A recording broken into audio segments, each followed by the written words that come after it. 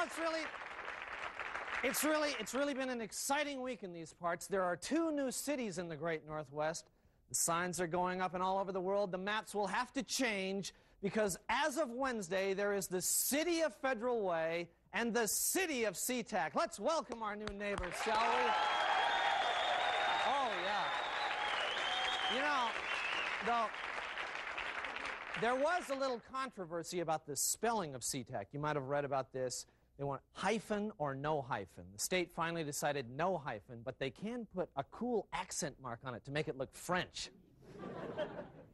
You know, we should learn more about these new cities. For example, the major industries. In Federal Way, the major industries are water slides, supercuts, and speed traps.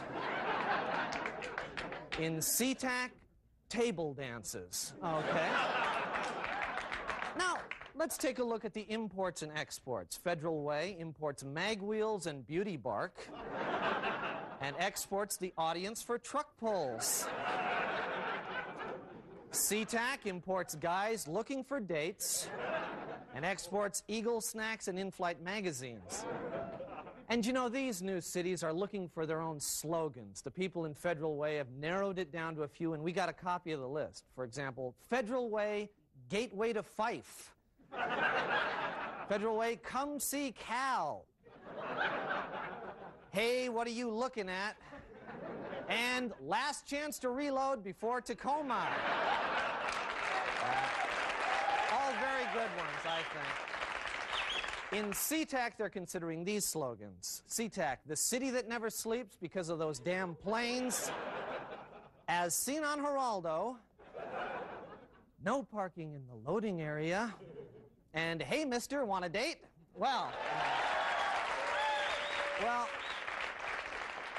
we wish these new cities all the luck in the world. And, you know, we're a little excited around here for another reason. There's a group of people in the building who are going for the world record on imitating the Inna Godda Davida drum solo. They've been at it for days. I think we've got a camera on them, don't we? There they are. There they are.